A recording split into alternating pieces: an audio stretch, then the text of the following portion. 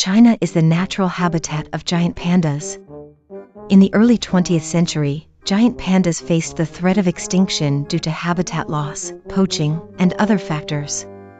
To prevent their extinction, the China Conservation and Research Center for the Giant Panda was established in 1987.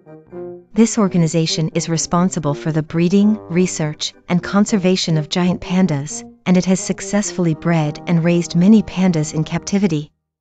China also loans pandas to other countries for scientific research and public education purposes, but there is a condition: any cubs born during the agreed loan period must be returned to China.